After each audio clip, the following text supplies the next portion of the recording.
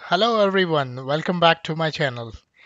In today's video, we are going to learn how to hide or unhide worksheets with the help of VBA. As you can see on my screen, I have an Excel file open and on the right side I have the VBA editor. Now if you see the sheets that I have in this file like copy paste, sort, filter, remove duplicate, and I have hide and hide, export to PDF, send email and text to column. So all these worksheets are available in my workbook. Now, if I want to hide any of the worksheet, what is the code we can use? So it's very simple code. You just have to write the sheet number. Let's say I want to hide copy paste sheet. So I have written sheet 1 because the sheet number is 1 here. And then you have to write visible. Okay, after that you have to write is equal to. So VBA will prompt what property you want to set for this, like Excel sheet hidden, very hidden, or visible, right? Since it is already visible, we will first do hidden, right?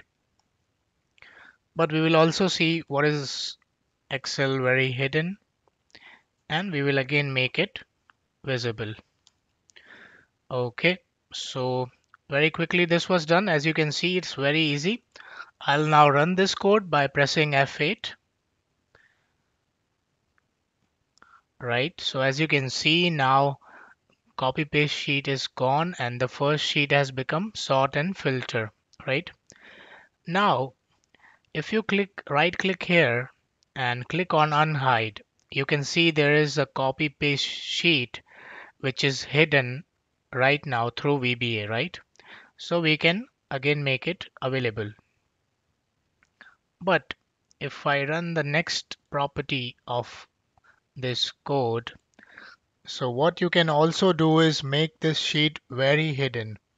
That means anybody who does not have the knowledge of VBA will not be able to open your file. So you can keep it secure and don't show it to anyone. How you can do it is again press F8.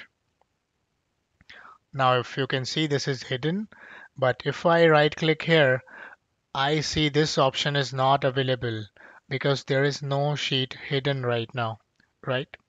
So that is the advantage of very hidden. And now I'll again make this visible, right?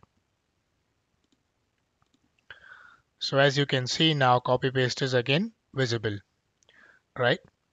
So this was a very simple trick but very useful for different projects that I have been working on. So I thought to share with you all. That's it for this video. Let me know in comments how you are liking these videos or any other topics you think I should cover. I'll keep sharing more such learnings, so subscribe to my channel to keep learning these new tricks. Also, requesting you all to share it with your friends, family, and colleagues so they can also learn this amazing stuff. Thank you very much.